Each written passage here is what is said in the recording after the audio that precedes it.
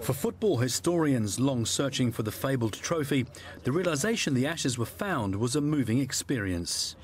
Am I allowed to cry on camera? Well, that's a wonderful thing, isn't it?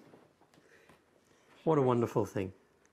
Many thought the Ashes, which were created after the captains of both New Zealand and Australia smoked a cigar after the first meeting on Australian soil in 1923, were gone forever. I read a bit more about it and then discovering that this trophy, which ought to have been one of the pinnacle objects in the history of the Australian and New Zealand games, it doesn't exist anymore. The mystery was solved during a garage clean-out by the grandchildren of former Australian soccer chairman Sydney Storey.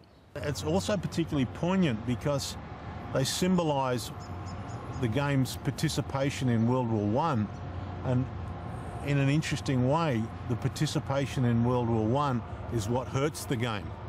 The game, so many of its players get killed.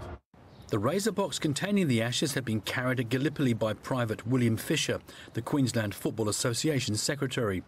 The wooden casing surrounding it was made from New Zealand honeysuckle and Australian maple and was last sighted in 1954. For that to go missing, it says a lot about the way this game manages to shoot itself in the foot all the time. Sison and Thompson had the assistance of Football Australia and government funding to lead a push to find the trophy.